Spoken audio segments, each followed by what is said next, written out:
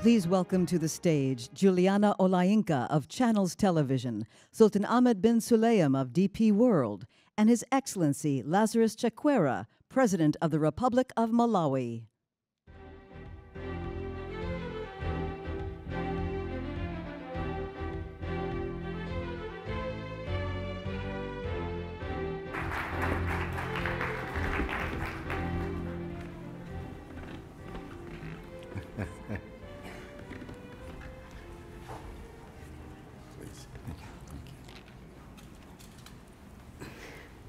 Wonderful. Ladies and gentlemen, good afternoon. Sultan, Your Excellency, good afternoon. Thank you all so much for joining us this afternoon. Midtown Manhattan is very busy at the moment, so we do really appreciate your time, especially because we are going to be talking about an incredibly important topic, which is infrastructure development across the continent. I am Juliana Olayinka. I will be moderating this session. I am a journalist and I work currently for Channels Television, which is the world's widest reaching emerging markets news channel. We don't have much time, so I'm going to get straight into it. Right. I have joining me here Sultan Ahmed Bin Sulayem, who is the chairman of DP World. Please give him a round of applause. Thank you. And I also have His Excellency Lazarus Chakwera, who is the President of the Republic of Malawi. You're very welcome. Thank you very much. So we know that sustainable development contributes significantly to human development, poverty reduction, and the attainment of the Millennium Development Goals. I would like to start with you, Sultan. We know that DP World is one of the world's largest logistical firms.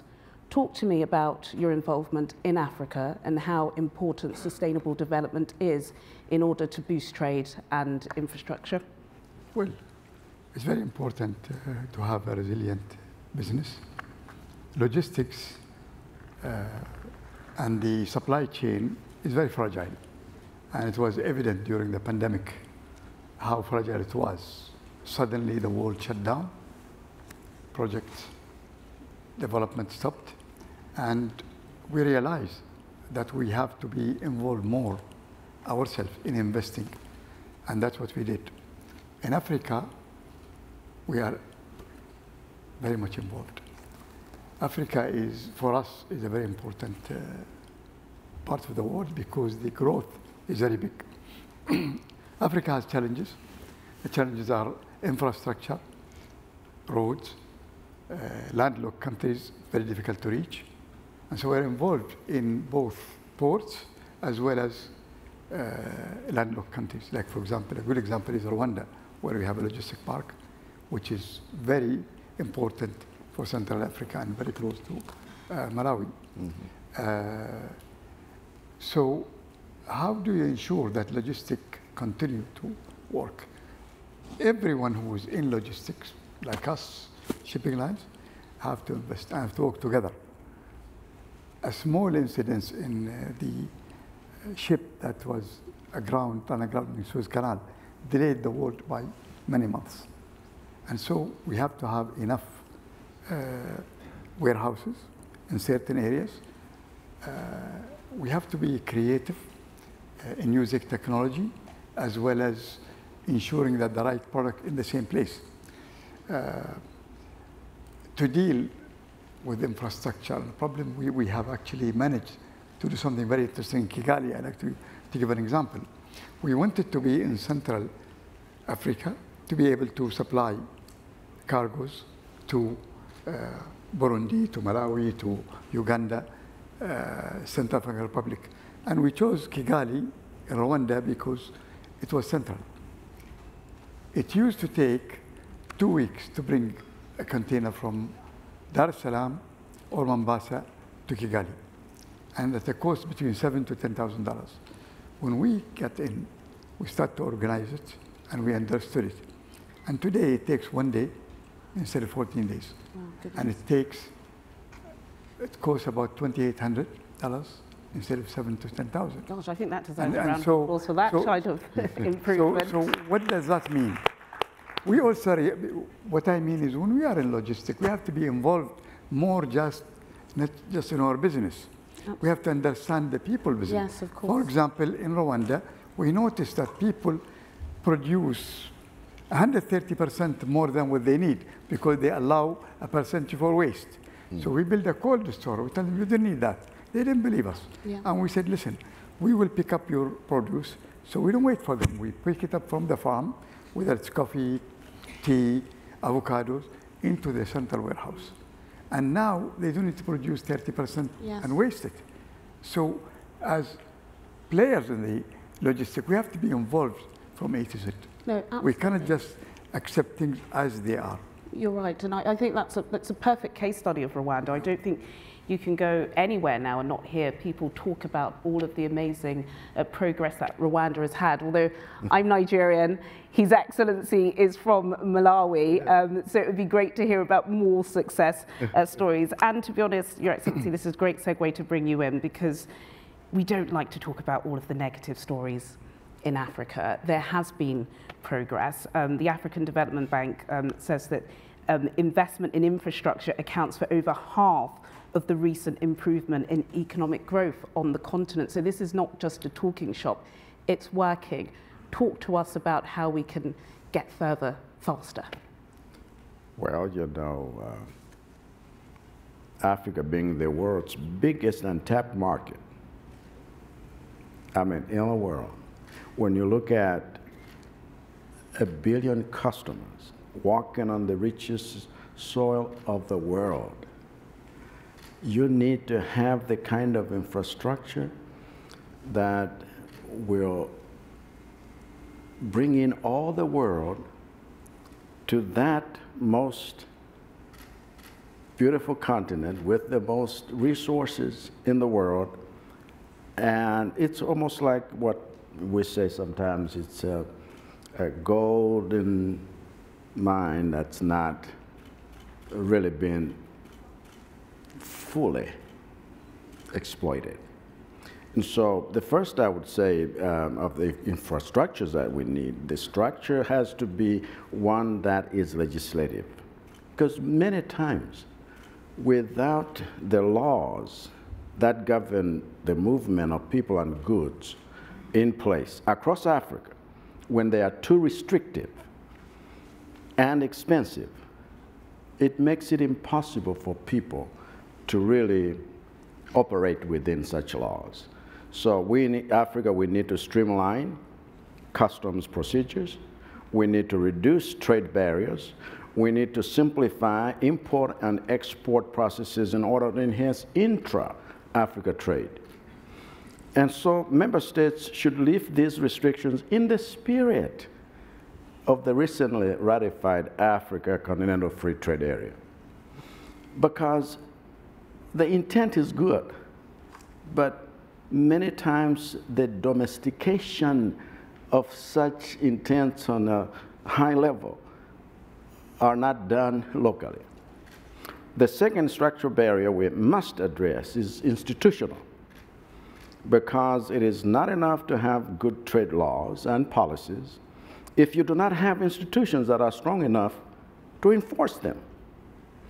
And in Africa, we need to strengthen institutions to stop the illicit externalization of Forex, stop the illicit tax evasion tactics that take resources to tax havens far away, and to stop illegal smuggling of Africa's resources to distant lands.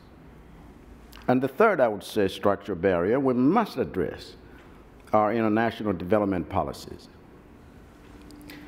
There are dozens of nations in the West that have locked themselves into policies against funding infrastructural projects. Even though they are, these are the ones that will unlock the African market for trade and commerce.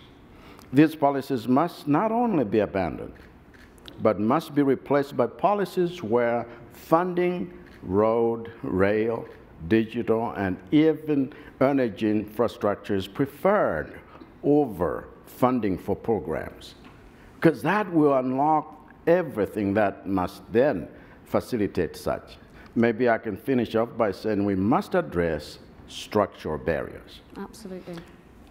Global financial systems, you know, it's a topic on its own, but they have their disadvantages of being too slow to respond to crisis, too rigid to meet the needs of cash economies, and too dollar dependent to lift the local economies of Africa. Yes. And we in Africa are actively discussing these things because we are serious about changing the same. Thank you so much, Your Excellency. Sultan, I'd like to bring you in on the topic that His Excellency raised, which is the African Continental Free Trade Agreement. I think, you know, in some rooms it's become the elephant in the room. There was a lot of positive optimism. It was supposed to address many of these headwinds you've just mentioned, particularly the vast infrastructure deficit on the continent. Not much is happening. What do you think the problem could be with that, Sultan? Let me tell you, the issues are big. If you look at Africa, the inter-African trade is very small. And in fact, in Africa, we face it ourselves. If we want to import something from the neighboring countries, it's faster to bring it from France or anywhere in Europe than the neighbor. And we believe this is something they can address through the African Continental Free Trade. The custom procedures, the digitalization custom is very important. If you look at the African Continental Free Trade, it's 3.4 trillion market. That's the biggest free trade agreement in the world. We have a lot of hopes. We are very committed to Africa. We are invested now already close to $2 billion. One of them is a new port in Senegal. We've been in Senegal for 15 years. Another one is a port in Banana in Congo. And we invested more in the rest of the African countries. And so definitely we believe in that. The other issue also I want to touch about is the fact that Africa trade with the world is mainly commodities. But there are many products that can be produced. Look, for example, Tanzania is a major producer of cashew nuts. I've never seen cashew nuts anywhere in the world that says Tanzania. They sell it in bulk, manufacture somewhere else, and brand it somewhere else. Tea, coffee. These products, if they are produced, will create jobs. It will be better for the country. And this is some of the issues that the African free trade has to look at. Another issue also is the encouragement of public and private partnership. Because you need to build infrastructure, you need to renew roads, you need to reach. There are over 1 billion people who live in landlocked countries. And that will only happen if you have governance enforced by this free trade agreement. Now there is a free trade agreement, people have committed to benefit from it. They should also ensure that these issues are resolved. You've raised a really important point, Sultan. I'd like to bring Your Excellency into this, particularly private actors on the continent. We've seen the climate emergency, a huge talking point at UNGA this week. Infrastructure, quality infrastructure is a huge issue, particularly as what's happening with extreme weather patterns, and we're seeing the damage of buildings. How can we ensure that we are having quality private sector players on the continent building credible infrastructure that is also sustainable? You talk about climate change shocks. These are here to stay. And so we better then build in order to be resilient against the same. And if we develop regional transport corridors and we work across board to standardize certain of such processes, then the quality begins to be the same in every country. And so regionally you can do that, and continentally you can do that.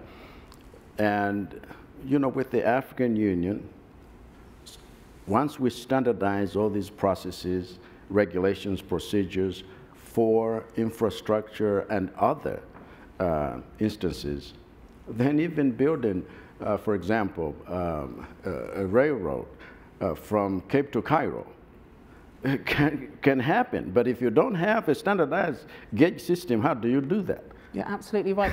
Your Excellency, I can't believe it. And Sultan, we've run out of time. There are so many questions. I'm probably going to get in trouble by somebody in the back. So many things I didn't manage to touch upon. But of course, we know this is not something we can resolve in 15 minutes, hopefully over coffee in an important side meeting. Sultan Ahmed Bin Sulayem, the chairman of DP World, and Your Excellency Lazarus Chakwera, the President of the Republic of Malawi. Thank you so much for your expertise and insights. Thank you. Thank you.